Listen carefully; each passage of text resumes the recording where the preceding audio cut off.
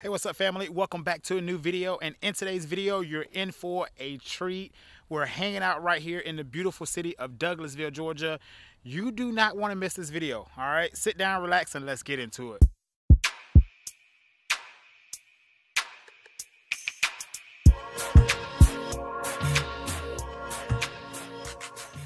All right, ladies and gentlemen, if this is your first time here on the channel, allow me to say hello. My name is Raymond, and I am a real estate broker here in Metro Atlanta, and I work with buyers and sellers that are looking to relocate to Metro Atlanta, as well as working with those individuals that are already here in Metro Atlanta, buy and sell. So if you're looking to buy or sell real estate, I would love to schedule a consultation with you to get your home search started and determine if we would be a good fit.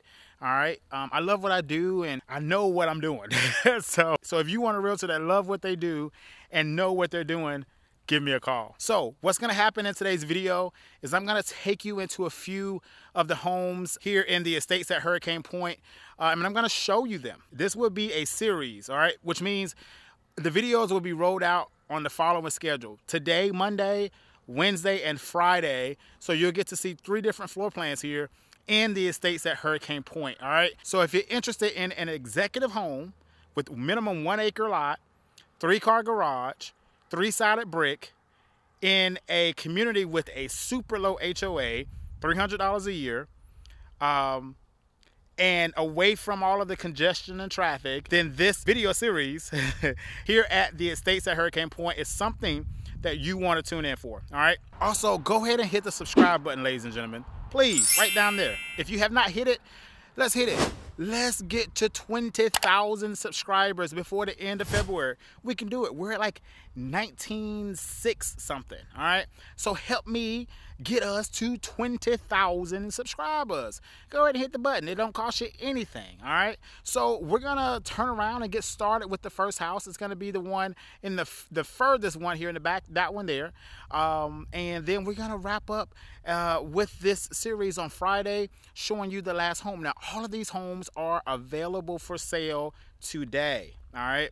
Now, incentives. The builder is given a $20,000 closing cost incentive for these particular homes, okay? So if you want to know any information about these homes, give me a call if you're unrepresented, all right? Now, if you have your own agent, I can't help you here. I do not work for the builder, okay? So my whole goal is to represent you as the buyer on these particular homes, okay? So if you have your own agent, do not call me pertaining to this video because I can't help you, all right? Yeah, so let's have some fun this week. I hope you guys continue to watch the series all the way through. So I'm going to be quiet, turn the camera around, and we're going to start looking at some real estate, baby. My job is to tell you what I think about the homes in my candid perspective and how they compare to some of the other homes that I've seen and sold. Not only am I a great content creator, guys, I sell real estate every day. All right, so a lot of times, you know, you can watch people on YouTube, but they ain't selling no houses. That ain't me, okay? I sell homes, I represent my clients, and they win, all right? So anyway, let's go ahead and get started. Okay, family, let's get started with this floor plan in front of us. This is going to be the Cleveland floor plan. Let me go ahead and give you the specs on it right now. It's a 5-bedroom, 4.5 bathroom. Square footage comes in at 3,820 square feet. It does have a unfinished basement, and the offer price is $734,900. It is sitting on a 1+ acre lot. And so, yeah, this one is really nice in the inside. 3-car garage, as I said before, 3-sided brick. And this one does have all of the bedrooms upstairs. As you can see on the lot, pretty private. There are lots in front of this house that are for sale. Nothing has been developed on those lots as of yet, but it could happen. And then panning to this side, I wanted to show you the privacy, the natural tree line privacy between lots 8 and 9. And then I wanted to take you over here to show you the garage and to show you how the slope behind it is.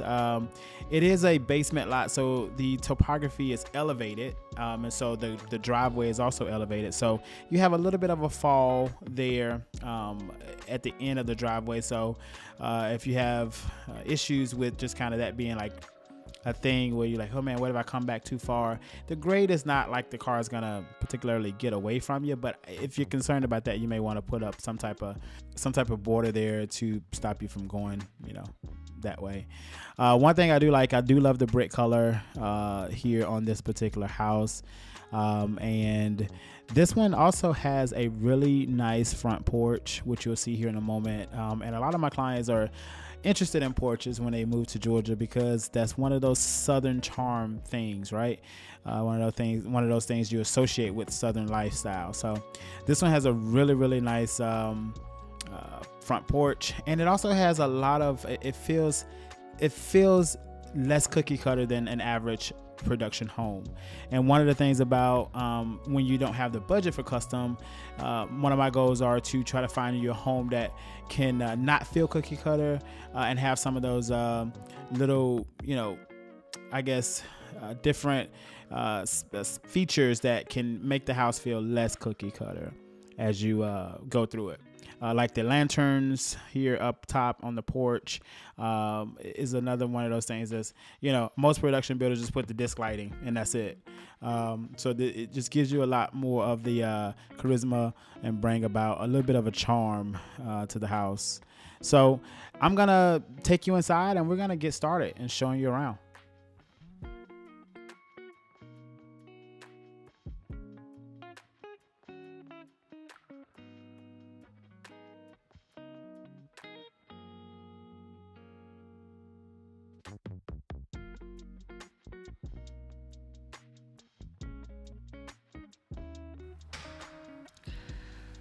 All right, so the entry foyer is pretty nice and open. Immediately you're greeted by your dining room there. One of the things I do like so far is the natural light. You got a lot of light getting into this front foyer with the door choice and also the transient light over the top. Really nice. Solid surface floor throughout the main level. So this room, it looks like the dining room, right? Like it could have been the dining room, but it's not. It's like a formal living room or flex area, because behind this room, you'll find the formal dining, okay?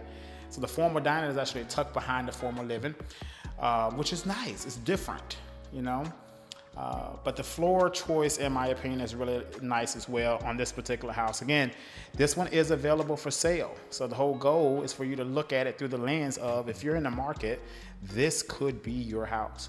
Now, I don't know if the color is going to pop too well on the camera. It's looking good so far from what I can see, but the color is navy, okay? If you're wondering what color the cabinets are, and it's top and bottom, same color, okay? Really nicely done kitchen, very big. I'm gonna give you a different view of looking in from the family room. We just walked through the dining, but that's the full view from the family room that you'll see, okay?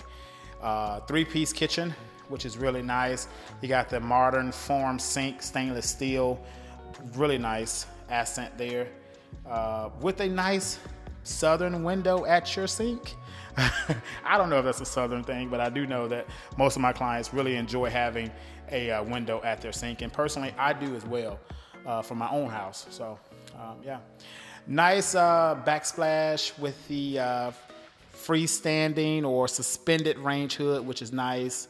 The community, FYI, is totally electric, so there's no gas in this community. So if you are a lover of gas, then this is not the community for you, because there are no active gas lines. Now, there are some things that you could potentially do. I did have a client that had that request once before, and we had a plan to, kind of still overcome that challenge. Let's get this light on for you for the pantry. This pantry is a actual room. It's a small room. You can actually walk into it, so it's a walk-in pantry. Shelving is not the greatest quality for the price point, I will say. I'll be honest. but that is the standard pantry for the property. All right. Now, pointing you back through the foyer, the stairs are centrally located right in the middle of the home. It's got a wraparound staircases as well, so which I prefer. I think that the straight up and down stairs can become, it can burn you out. And then down this corridor, you have your garage and your powder room. All right, let's get you in there. First, right off the corridor, you have a closet, coat closet. Okay, so although you have the basement door right off the foyer, which is here, you do have a coat closet there. Okay, then the next door you have your garage. This is a 3-car garage, pretty nice size. It is a true 3-car garage. You can put 3 vehicles in here. There's no obstructed areas either. Okay, I really love when builders don't take away from my square footage. If you're gonna say it's a 3-car garage, I need to be able to put 3 cars in it, and you need to make it so that I can. So they did a great job with placing the hot water tank in an area that you cannot hit either, okay? Being a real estate broker here in Atlanta for the last 11 years, I've seen a lot of stuff that builders have done, okay? And not all of them have been smart decisions, I'll just be frank, okay? You do have 2 stairs or 3 stairs here to get into the home. So if mobility is an issue, then just kind of keep that in mind. And then right off the end of the corridor, you have your powder room and a mud area. Okay, that's a pretty popular feature nowadays. So this home does come standard with that. All right, I'll get you into the pantry here in a sec. All right, so the powder room does have a freestanding pedestal sink, so no vanity. This home hasn't been finally cleaned either. Okay, so it's finished construction, but before you close, you'll do, of course, a first walkthrough to identify any trouble areas, and the home will be fully cleaned and all of that stuff. Okay, so keep that in mind. All right, so actually, before we go upstairs, let's take a look at the covered deck, okay, which is really nice when you can have a deck that's covered. Now, this is not a small deck either, guys. You can put a 3-piece furniture set out here and be fully okay when it comes to space. Does have a ceiling fan there, so electricity is up there. So if you wanted to tap off of that for like a TV or some sort, there's a possibility for that on the covered deck. That kitchen is just, I mean, it's beautiful to me. I think, so again, I've seen a lot of builders make some decisions, but I've never quite seen this long of an island perfectly centered in between the 3-piece concept. All right, that's a little different.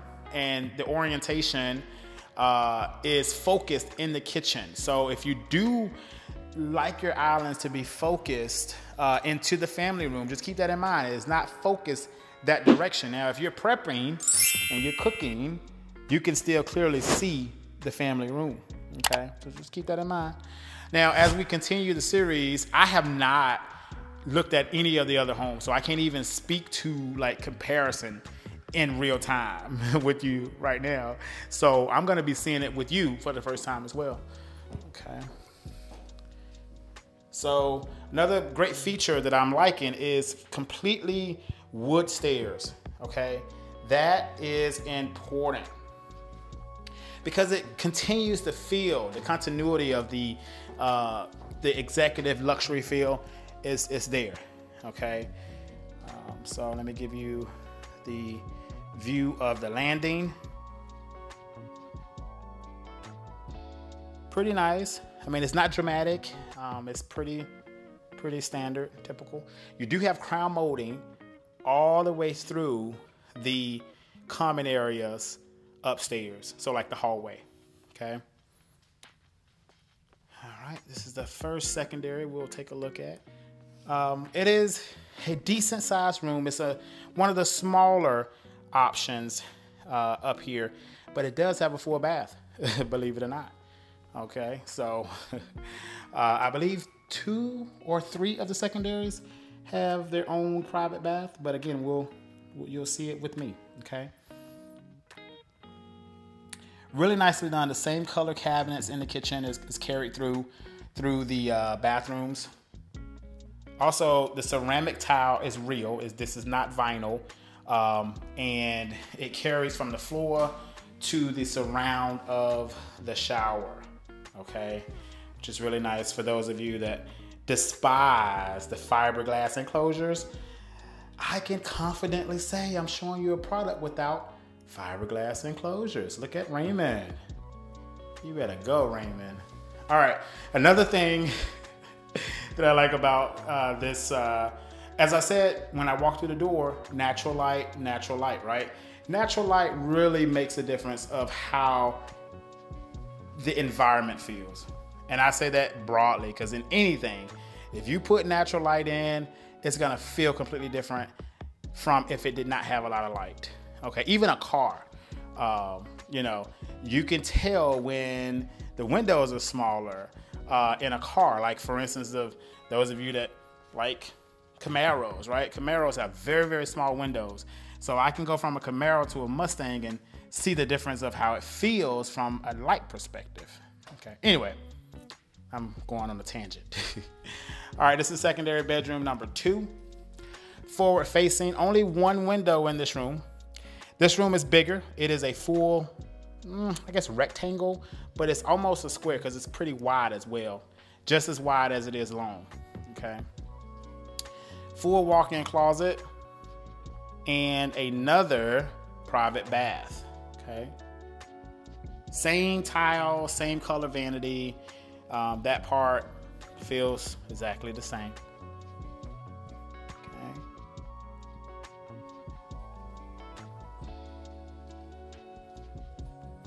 Now the laundry room is upstairs.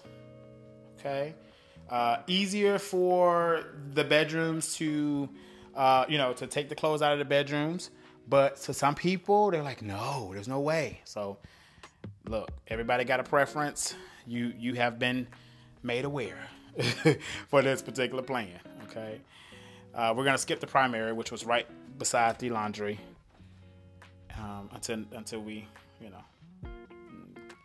get done with the secondaries. I believe this secondary has, the next 2 secondaries have a Jack and Jill bathroom setup. So it has shared bathroom access, okay? This is another really nice size room. This plan really has a lot to offer when it comes to the size as well as the closets. Every closet in this house has been pretty usable from a functionality standpoint. No step-in closets, no sliding doors or bifold doors. I mean, at this price point in the mid-7s, you should definitely not have that. But again, we have to see what the builder is offering to, evaluate.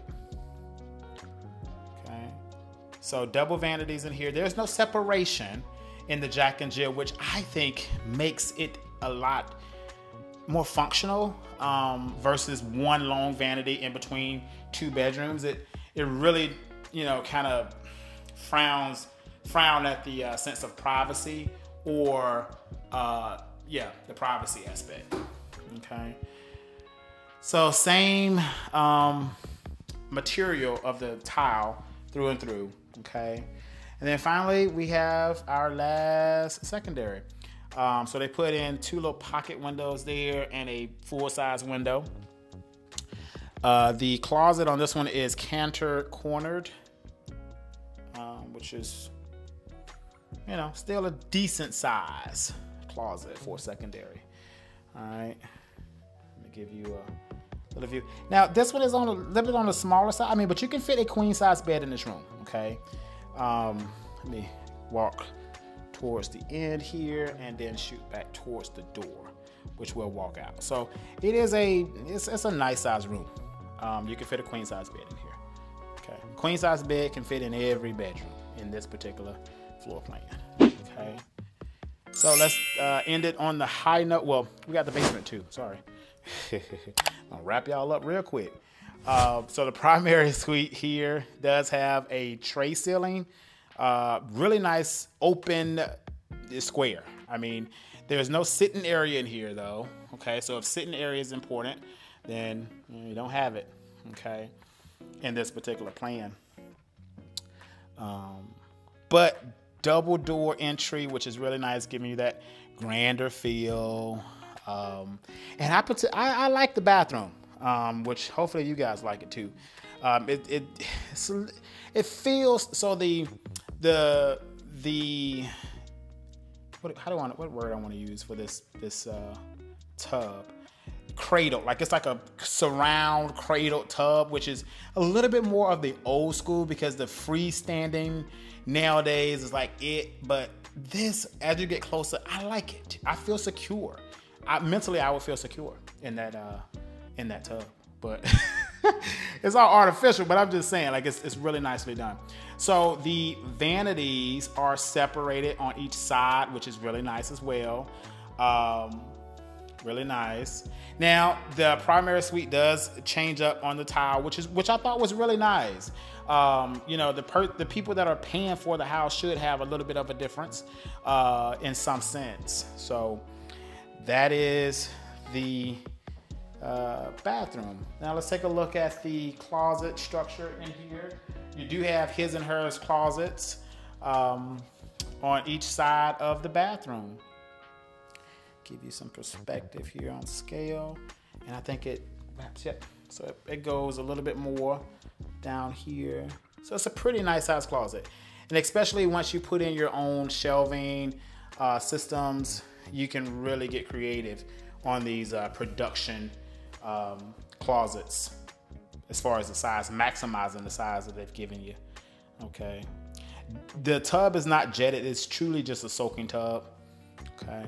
And you do have the separate glass surround aluminum frame, but it's okay. It's okay. You do have a bench, okay, and a cutout for some soap or bottles or anything like that, products that you want to have in your shower. So I think it's a decent trade-off, okay. And it does go almost almost to the ceiling. So I guess I don't know. Yeah, I don't know. All right, the last closet here, I guess this is his. You know, as fellas, we get the bottom of the bottom, don't we? All right. But you bring in that shelving system and, you know, maximize that space. And maybe if there is no his, to be fair, you gotta be fair. Okay. And then there is a water closet across the way for the toilet, which is really nice. There's no window in here, but yeah. I particularly like when there's a window in the water closet, if possible, because from it's just a better, I guess, open feel. You don't feel so cramped and claustrophobic. I actually had a client, we ain't gonna do no names because my clients still watch my videos, but hasn't been that long ago.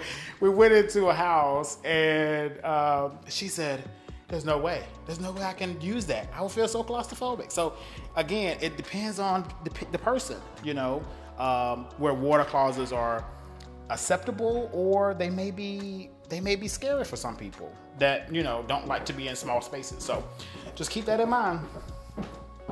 Now, I have to give it to Curly Family Homes, okay? Which I don't really do this a whole lot, okay? But look at this, guys. This is an unfinished basement, right? And look what they did. They still painted the stairs. That's wood, but they put a full wood top, okay? Full wood top, baseboards, and they painted this area, okay? 9 out of the 10 builders would not do this, okay? So that just shows you that although it is production, they are trying to deliver the best product that they probably can, okay? Which I thought was really nice when I saw this. I was like, wow, that's like going the extra mile, right? So really nice. Now this basement, oh my God, this basement is huge. Of course it's unfinished. So unfinished means no final plumbing. Well, let me say it like this. Rough plumbing, rough electrical, no ventilation. Okay, that's what unfinished means. So of course no walls. So you have to come in and finish it completely. There is insulation in between the floors. Okay, but so yeah, that part is covered, and you do have a electrical source, but you have to tap and do all of that stuff. Okay, I am not, for the sake of time, going to try to paint a visual of this basement for you. I'm just going to show you the canvas. Okay, I'll let your creativity do what it's supposed to do. Yeah. Okay, now these exterior walls are not, I repeat, are not insulated. Okay, so this is a exterior wall right here. That's an exterior wall. So you definitely want to put in insulation on this side of this house, right? On any exterior wall. Okay, here is the rough plumbing. Okay, here, and it's a pretty big size room framed out, so you can have a really nice bathroom there. All right. And then we have another big open area over here with the retainer wall, okay? And it's stair stepping on this side here, okay? So there you go. Now finally, let's take a look at the lot. And then, yeah, we'll put a wrap on this one. I hope you guys have enjoyed the video so far. It's been really nice kind of going through it and showing you a little bit of the details here of what this community or this builder is offering, Curly Family Homes. So we're actually back here now. Now, one of the things I will say, you have a 1 acre lot, but they do not finish the full 1 acre inside. So out in this distance here is all grasses and pine straw and manual growth. Okay. So I'm just pointing that out in the case that you want to have one built. I don't want you to think that you're going to get a 1 acre lot fully sodded. Also, this lot, I don't know exactly how far it goes out right at this moment, so we'll have to determine that. So it does not, it probably does not stop where the trees stop, is essentially what I'm saying. So we have to look at the plat map to determine the full boundary lines, but it is a 1 acre lot. Okay. So I'm gonna give you a view of the back exterior of the house, which is really, I mean, this community is so tranquil. Like, it's really, really quiet out here. So again, if you want that like I would even just say rural, because it feels very much so rural, but suburban, because the homes are so developed out. But you're not very far from stuff. I would say about maybe 15 minutes, 20 minutes from like a big shopping area. Okay, living here. Okay. All right. So as you can see, they didn't cheap out either. They finished up under the doggone deck. I've seen builders, you probably have seen it on my channel or seen it in your own research.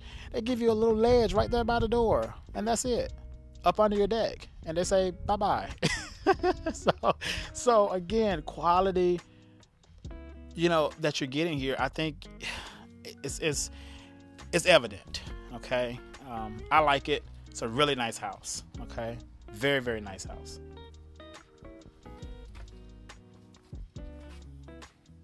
Okay. Yeah. So if you have not subscribed to the channel, go ahead and hit the subscribe button. More videos just like this coming up. So how you're notified is by being a subscriber. YouTube sends you a message and you can come back and watch. All right. There's no cost to subscribe. So hit the button, become a part of my YouTube family. Help me get to 20,000 subscribers by the end of February. Thank you for watching, and I'll see you on the next one. If you need me, give me a call. See you soon.